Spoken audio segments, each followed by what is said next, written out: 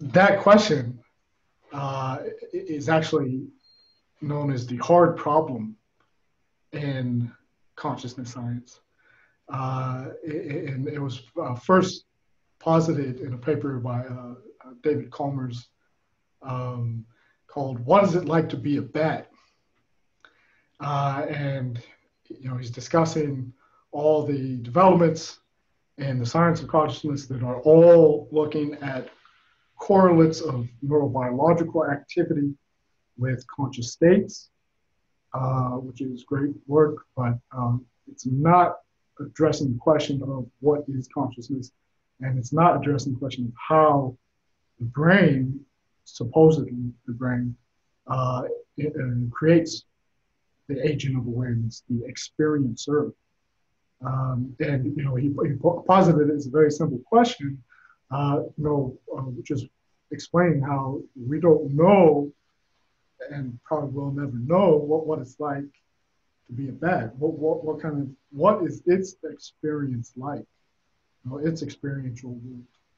Um, and the reason it's a hard problem is that there's no way, at least at that time, I don't know, maybe neuroscience is developed further than I'm aware, but there's no way that you could take a bat and hook up electrodes and monitor brainwave activity and experience what it's experiencing.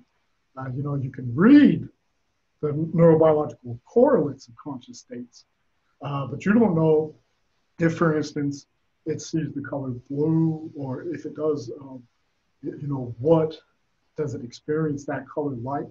The same way we experience that color. Um, and so uh, the hard problem in science is how do you get that experience, uh, the, the agent that is having an experience. And of course, if it's having an experience, it has to be of something, right? Um, and one of the major problems with the conventional approach to this is that uh, it falls way short because it says, oh, that's easy.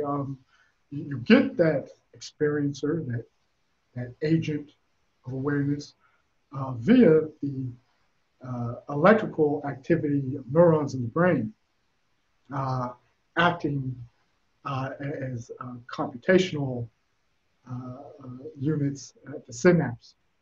Um, the, the only problem is that that does not explain how do you get consciousness from electrical sparks across synaptic clefts and neurons. you know, it's it's a very difficult thing to explain how you would have how you would generate an awareness that's having this rich and detailed experience, and that's being generated by uh, electrochemical conduction along neurons. Um, Certainly what you're seeing in those neurobiological correlates of consciousness is the information processing that is occurring. Um, the conscious agent of awareness is having and experiencing, and it's processing that. And that's we see that as this generation of all this electrical activity of the brain, and it's creating these large electromagnetic spatiotemporal patterns in space-time, electromagnetic patterns in space-time, and those electromagnetic patterns can couple to those polarizable structures of the Planck scale, the quantum vacuum, because the quantum vacuum can behave like a plasma. And when you hit a plasma with an electromagnetic field, it couples together. You can get the plasma to form a torus and spin via the electromagnetic field. It follows the influence of the EM field. And that's what your brain is doing. It's generating spatio-temporal patterns in the structure of space-time in the quantum vacuum. But again, that's just leaving a memory imprint, and that also, explains how information can be received and transmitted in an antenna-like fashion. And this is different from the kind of instantaneous information transmission that's occurring with the entire universe all at once. But still, that doesn't explain where the experiencer comes from.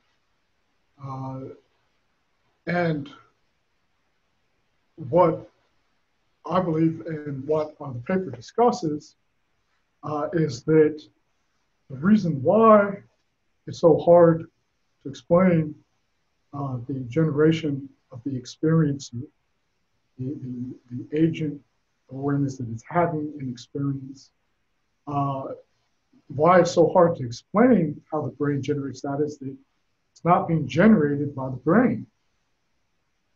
It's much more fundamental to that. It's more fundamental than the unicellular biological units.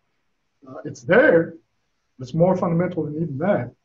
It's more fundamental than the pre-biological chemical networks, metabolic networks that led to the emergence of the first cells. Because the organizational influences that allowed those pre-biological systems unbound by a cell to form such intricate and integral connectivity and coherence, the organizational synergy, that they become a cell, that the impetus, the force behind that is sentience, is consciousness of the field. That information feedback and feed forward process that's occurring all the time. So the experiencer is even more fundamental than that. And in fact, if you follow this thread all the way, it's there at the beginning. Because it is a part of the mechanism, the intrinsic mechanism of the universe in generating order, organizational synergy, and coherence, so that there is something to experience